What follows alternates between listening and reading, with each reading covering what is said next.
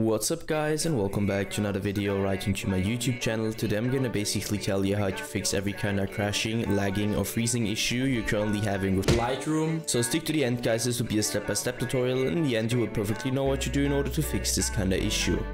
Before we start right into the video, I just want to let you guys know that I would really appreciate it if you would just leave a like, a comment or a subscription right into my YouTube channel. It would really make my day and help me out as a little YouTuber as I am. Especially subscribing would be such a big support for me guys. You would support my work on YouTube a little bit and I'm gonna really be thankful for that, and I'm gonna thank you for that. So anyways, I would just say let's get right started. So the first step I would recommend doing for everybody is gonna be to navigate to the very bottom of your screen, where you're gonna right click your taskbar and open up your task manager.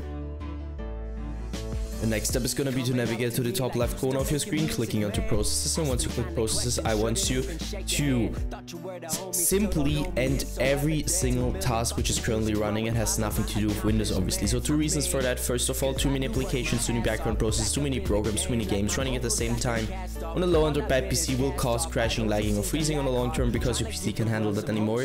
And the second reason, like it was for me, there are some applications, don't ask me why, which are currently third party in your game, causing it to crash or freeze in some way. So just trust me and end every single process. Once you're finished with that, I want you to enter Task Manager again. And afterwards search for an empty spot onto your monitor or your desktop. You're gonna right click and simply navigate to the very bottom where it says display settings. We're gonna hit that and stick around display. And the first step is gonna be to identify which your main monitor is. And obviously this just applies if you have more than one. So you're gonna hit identify and identify it. Once you're done with that, scroll down, go to scale and layout, where I want you to change the size of text tabs and other items to 100% as recommended. And the display resolution should be the same as in game. So for example, if you have an in-game 1720 by 1070, I also want you to apply this to your display resolution. Once you're finished with that, simply end this task.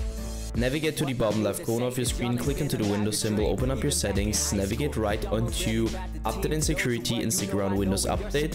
Well, I want you to click into check for updates, because I know guys it's gonna sound a little bit basic, but trust me, updating every single driver you could possibly update on your PC will help you a lot with every kind of issue you're currently having, and also with crashing, lagging or freezing.